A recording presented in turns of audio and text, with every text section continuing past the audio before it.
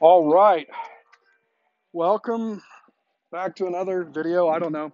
You guys probably haven't seen my comm videos because, well, this is kind of maybe more of a audio utility thing. So what I'm going to show today is the idea of spinning off your cables when they're brand new and then over-undering them, not just letting them fall out of your hand the first time. So I've got 4 cables here. They're only 25 footers, but this is what in the middle of my project is.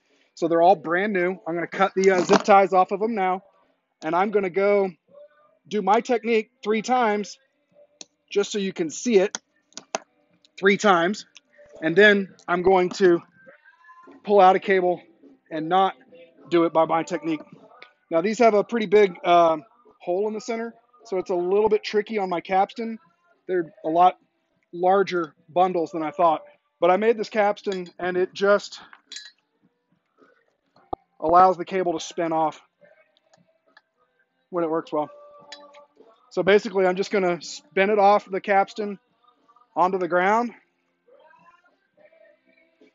It looks like nothing special, but then I'm going to over under.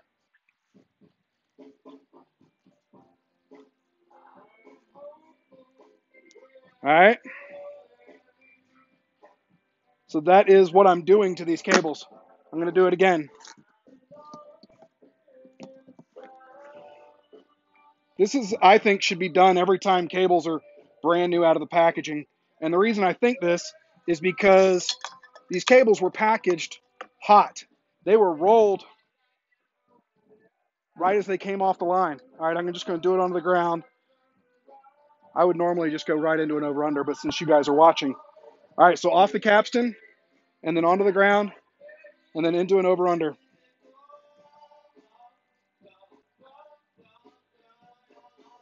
Well, I'll redo that one because you guys are watching.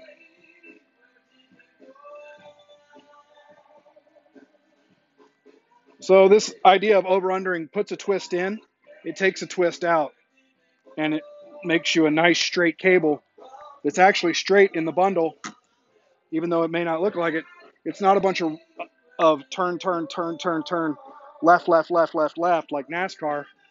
It's a left, a right, a left, a right, like, I don't know, some kind of road course. All right, I'm going to do this one again so you guys can watch it.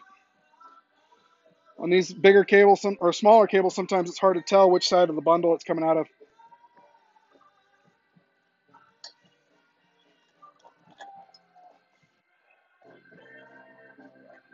The idea is this thing was rolled into its original packaging, and so I'm rolling it out and taking all of those twists out. So it kind of just lays here in a straight out cord. And then I can over under it.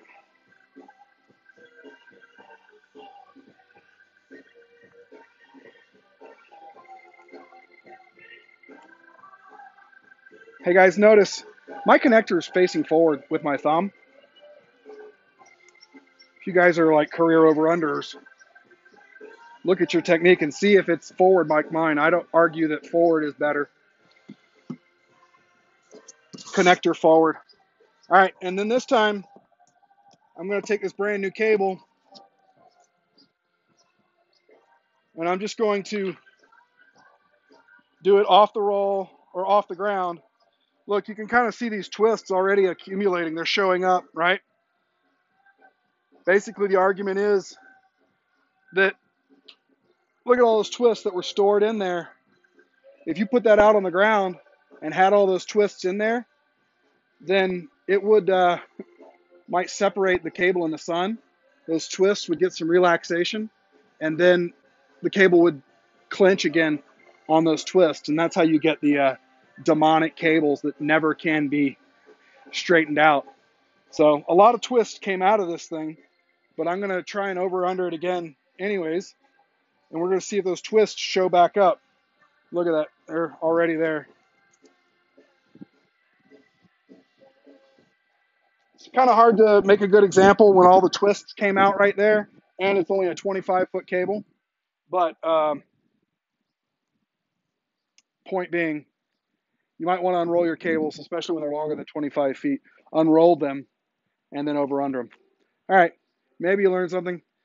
Maybe you've seen something that I did that you've been doing a million times and you want to tell me how it's better your way. Let me know.